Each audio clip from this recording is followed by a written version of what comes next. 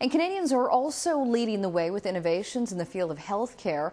These advances could improve diagnostic speed and accuracy, as well as control infectious diseases, ultimately saving lives.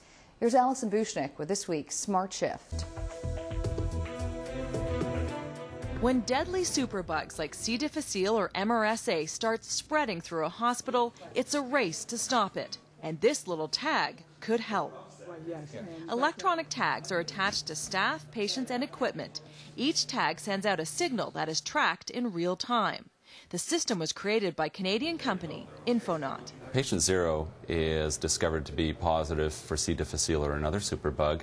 We quickly know who they've come into contact with, then who they have come into contact with. At George Brown College's simulated nursing lab, they are using the technology to teach their students. Because by understanding the chain of transmission and understanding how to break the chain of transmission, we can control outbreaks, save money in the healthcare system, and save lives too. The company says in its pilot project, new outbreaks were reduced by 90%. Has a huge potential to save lives and reduce sickness. And there are other high-tech healthcare innovations. And this is the actual images of this patient's brain.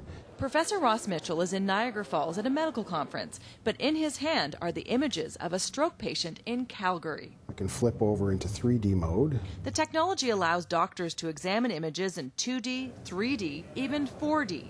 Mitchell teamed up with a private company, Calgary Scientific.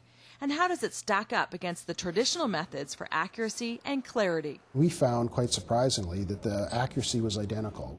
The scans are held in a secure server, and the handhelds allow for speed and remote access. Where time is really urgent, this kind of technology could be very, very powerful. It could save a lot of lives. You blow here. At the University of Ottawa Heart Institute, TOFY MUSSIVAND, a pioneer in the field of medical devices, is developing eNose. Simply blow into the machine, and this microchip does the chemical analysis. With breath, is not invasive, is very quick, and you could do it at home. It started with detecting heart disease, but there's more. Hypertension or heart disease or heart failure or cancer. 3 Canadian inventions shaping the future of healthcare. Alison Bushnick, Global News.